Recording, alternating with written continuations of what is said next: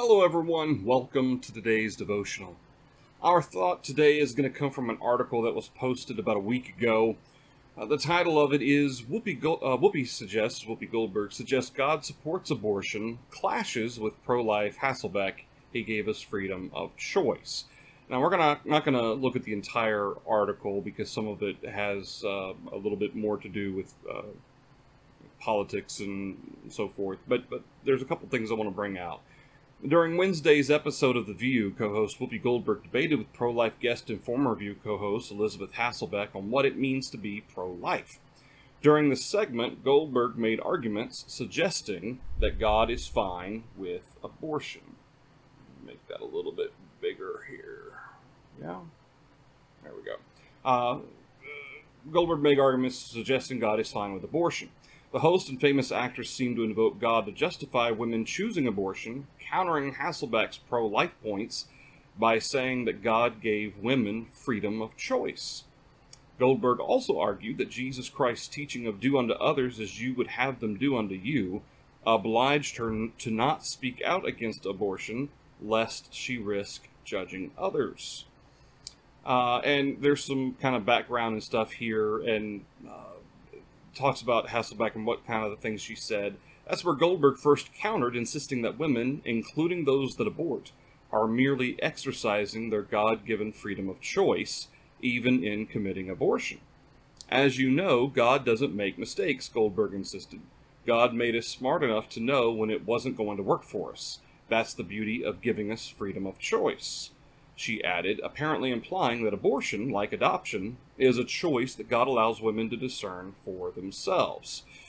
Goldberg goes on to say, listen, I have no doubt, but I also know that God made me smart enough to know that there are alternatives out there that can work for me.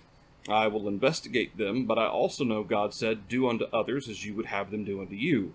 I will not make that decision for anybody, she declared. Hasselbeck responded asking, what about the life in the womb? She added, I will say this, that life has a plan and a purpose designed by God. I don't believe that there's any circumstance, and then Whoopi jumps in, dismissing her argument. Goldberg responded, I love that you feel that way, clearly indicating she didn't agree that the life in the womb must be protected from abortion. And so the article just continues discussing a little bit of the political aspects and the fact that many Christian churches teach that it's morally wrong. The Catholic Church teaches that at any point after conception, abortion is wrong, which I agree with. I believe that too. So there's two components here that I want to kind of break down. One is, which is to me the second part of this, is her referencing the golden rule, what's considered the golden rule, do unto others as you would have them do unto you, and she references that and links it with not judging others. But the first thing that she mentions is that God gives women the freedom to choose. I'm not really sure exactly where she's going with that, because God gives us the freedom to choose whatever we want to do. That doesn't mean that just because we have the freedom to choose whatever we want to do makes it okay to do that. I can choose to murder somebody, but that doesn't mean that murder is okay. So I'm not really sure where she's going with that argument, except for the idea that God, and keep in mind, abortion isn't legal in many places in the world. So those women don't have the right to choose. So is she saying that God has only given the women of America the right to choose? I'm not really sure where she's going that, other than, as I said, the thought process as it pertains to God's word. There are several occasions where Solomon references the understanding of the way of man. In verse 12, there is a way that seems right to a man, but its end is the way of death. Solomon observes the fact that sometimes something can seem right to you. It can seem okay, it can make sense and seem wise, but that doesn't make that way right. just because it seems right to a person doesn't mean that it is right according to God. And so even though individuals may argue from the perspective that, well, God has given us a right to choose, and it makes sense, and the article talked about preventing kids from ending up in abortion prevents kids from ending up in adoption queues or lines, and then being sent into the system and getting messed up in the system and so forth. And of course, and again, we've talked before about the Bible and what the Bible says about abortion and so forth. I'm not going to rehash that. But there's a lot of important aspects to what I think, for instance, in Proverbs 21 and in verse 2, every way of a man is right in his own eyes, but the Lord weighs the hearts. To do righteousness and justice is more acceptable to the Lord than sacrifice. And I think there's a very important component to that when you link that especially with Proverbs 14 and verse 12, and the thought process of there's a way that seems right to man, but that doesn't make it right. Well, man often thinks that his way is right, but God ultimately is the one who judges. God determines what's right. We don't. And as Solomon goes on to say in verse 3, to do righteousness and justice is more acceptable to the Lord than sacrifice. And of course, that's a lesson that King Saul learned the hard way. But in Matthew chapter 7, this is the specific passage that Whoopi was referencing. Sometimes it's called the Golden Rule. Therefore, whatever you want men to do to you, do also to them, for this is the law and the prophets. So, obviously, and this is one of those quick and easy sayings, it gets turned into a quick and easy saying, do unto others as you would have them do unto you. But we have to remember the context in which this is being spoken. Now, the principle of treating others with respect, I mean, if we want to be treated with respect and with kindness, we should treat others with respect and kindness. That is a biblical principle. I certainly don't disagree with that. However, the source of the Golden Rule, coming from Matthew chapter 7, verse 12, is in a context that doesn't really apply to being kind and showing respect to people. In fact, ironically, whether she meant to or not, Whoopi kind of understood the context of Matthew 7, verse 12, because she links that to not judging others. And that is the context as it pertains to how the world views Matthew 7. Judge not that you be not judged. The world takes Matthew 7 and they believe that, well, this means that we're never to condemn or never to say anything's wrong.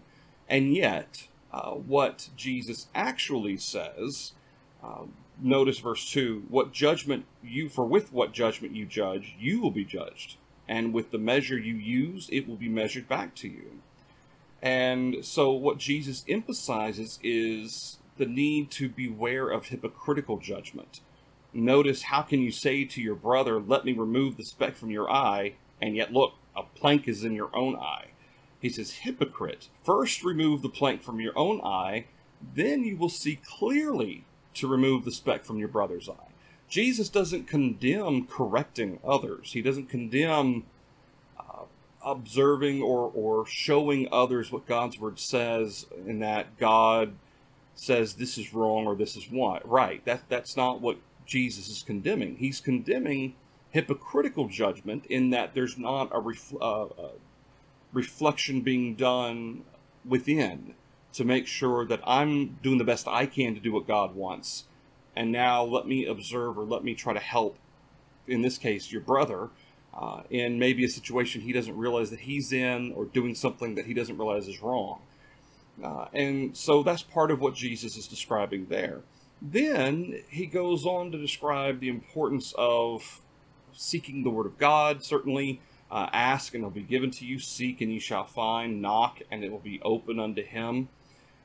And then in verse 12, therefore whatever you want men to do to you, do also to them, for this is the law and the prophets. The irony here is the very next verse, verse 13, enter by the narrow gate, for wide is the gate and broad is the way that leads to destruction. There are many who go in by it. Because narrow is the gate and difficult is the way which leads to life, there are few who find it. The irony here is that verse 13 and 14, they're connected to verse 12. And as a result, notice the exclusive nature of entering into the kingdom. Jesus says, enter by the narrow gate, because narrow is the gate and difficult is the way which leads to life. There are few who find it. This is all still a component of the beginning of Matthew 7. There is a thought process in what Jesus is describing here. To make sure you're doing what's right, to make sure you are applying God's word properly, first apply it to yourself, then apply it to your brother. If your brother doesn't listen or if someone doesn't listen, you can, if it's obvious they're not going to hear you, Jesus says, don't cast your pearls before swine. And then he continues to emphasize seeking the truth of God's word, seeking the kingdom, seeking to be pleasing to God. And so then, verse 11, if you then being evil, know how to give good gifts to your children, how much more will your Father who is in heaven give good things to those who ask him? Again, seeking the kingdom, seeking spiritual wisdom, seeking to understand the truth, which then leads to verse 12. Therefore, taking into account what Jesus has already said, whatever you want men to do to you, do also to them, for this is the law and the prophets. Well, in what way is the quote-unquote golden rule the law and the prophets? Well, keep in mind that the second greatest commandment, according to Jesus, remember the first is to love your Lord your God with all your heart, with all your soul, with all your might. The second is like unto it, to love your neighbor as yourself. That's the origin of the golden rule, to love your neighbor as yourself. But the purpose of Jesus utilizing that, the reason why Jesus appeals to that concept, is to remember that not just to be good people or to be kind, but it goes back to seeking to help others to find the truth, making sure you're asking and seeking, and ultimately trying to teach others what God's word has to say. And so, obviously, as it pertains to in a broad way, the treatment we want to receive from others, we should first show them, loving our neighbor. Okay, and certainly, as a general rule, you would hope most people would follow that. If you show love to somebody, they in turn will show love to you. That's not always the case, but that's not really the purpose of why Jesus says that. It's ultimately about the spiritual goal of heaven. It's about obtaining the truth, following the truth, and being pleasing to God, and entering into that narrow gate and finding that, or going through that difficult way that leads to life. And so it's interesting that you have individuals arguing from the perspective that, well, God gives us the ability to choose. Well, that doesn't make it okay. But then also using Scripture to say, I can't really make that judgment for other people. And that's true. We can't make decisions for other people. But can we apply God's law to say something is right or something is wrong? Yes, we can. Yes, we can. In fact, Jesus expresses that in verse 5. We are to apply God's word first to ourselves, though, and then to apply it to my neighbor or to my brother to help them see what God's word has to say. This is not a blanket statement, as Matthew 7 verse 1 is often applied to be. You can't tell me what's right and wrong, or you can't apply what's right and wrong. You can only really apply it to yourself. You can't apply it to other people. And that's not what Jesus says. All right. That's the devotional for you today. Our next devotional, Lord willing, will be tomorrow at 6:30. I hope to see you all then. Thank you, everybody.